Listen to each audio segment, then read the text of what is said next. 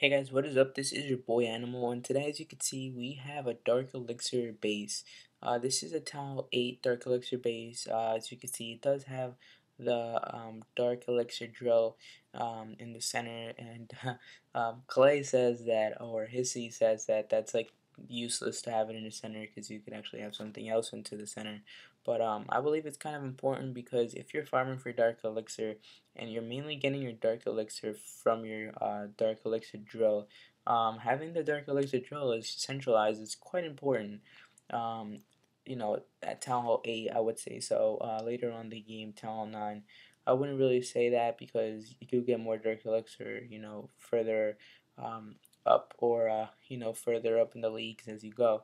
But if I get most of my Dark Elixir or all of my Dark Elixir from my Dark Elixir drill. But so yeah, this is a Town 8 Dark Elixir. Like I said before, and as you can see, the air defenses are pretty centralized. Or in a triangle formation for Town 8, you only get three air defenses at Town 8, and they're pretty well placed into the village. The wizard towers do protect your storages, and another thing with this base is since you are farming for Dark Elixir, your storages are more towards the outside. When you're farming, you really want to set your mind to farm for either gold and elixir or dark elixir, because if you want to farm dark elixir and regular resources, it's going to make it really hard for you because one, you want to protect your normal resources, and two, you would want to protect your dark elixir.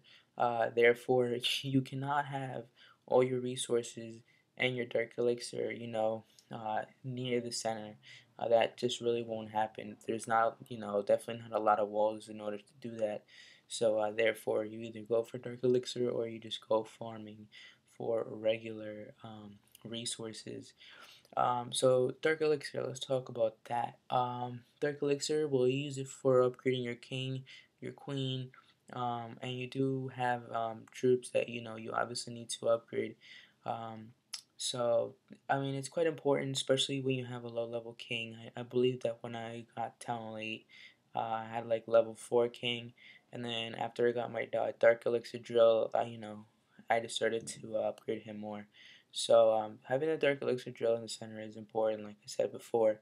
Another thing about that is that the cannons are on the outside, and as you can see, my cannons are still or Town 7 level, because I haven't really upgraded them. I upgraded my archer towers instead, because one, dog cannons cannot shoot air units and ground units. Their only main focus is for ground units. So for me, archer towers are more important than cannons, and that's the reason why they're still Town 7 level. But anyways, as you can see, the wizard towers are are spread throughout the village. Uh, designed so therefore they're going to give a lot of splash damage throughout the village, and this is after the Halloween update.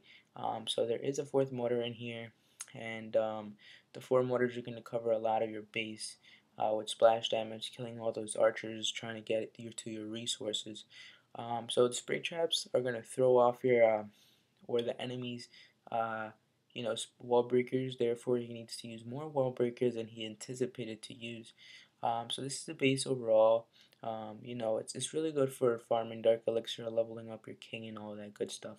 So anyway, guys, we're coming towards the end of the video. Definitely leave a like and a comment. Comments, keep them coming. Tell me what kind of Town Hall level you guys want to see. If you guys haven't subscribed already, make sure to hit that subscribe button. It helps me out a lot, and as well as the clan. So yeah, guys, I'll see you next time in the next base build. Peace out, guys.